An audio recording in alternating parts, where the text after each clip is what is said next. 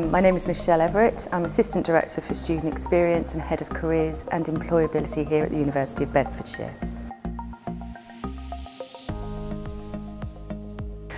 So the Careers and Employability Service is predominantly based physically in the Luton campus, and we also have an office over in the Bedford campus. We are available to students also at our study hubs through live chat and e-guidance. We provide a service to our students and graduates, looking after them and supporting them, looking for work and engaging in postgraduate study.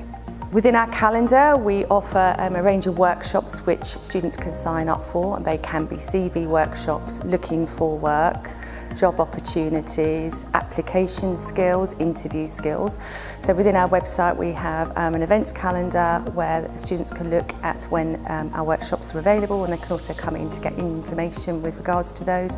We also post these on social media. We run several opportunities in which students and graduates can contact us. They can come into our drop-in the Luton and Bedford campuses, which are open each day. They can email us, and they can also log into live chat, which is on our web page of our website, where an advisor will be available to talk to them and guide them through any opportunities that they are looking into or any information that they need.